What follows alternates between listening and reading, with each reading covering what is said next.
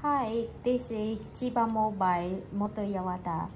Now I will show you how to change the ID and password of my Docomo ID.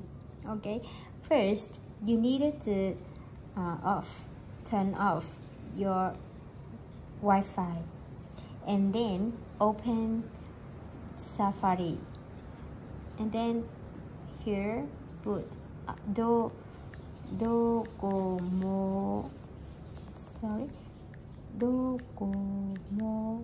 ID country, and then you choose here, choose this. You can say ID password no henko kakunin. Yes. Press here and then you can see account candy. If you can use here and then choose password bakunin or password henko. You can choose password henko, okay? And then you put your 4 digits. After that you okay,